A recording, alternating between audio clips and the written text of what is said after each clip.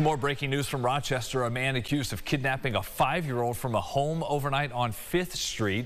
Just before 1:30 this morning, police say 25-year-old Malik Breedlove showed up at the home and started throwing rocks at the window.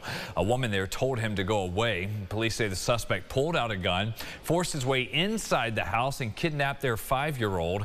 When other adults there tried to stop him, police say the suspect fired through the front door.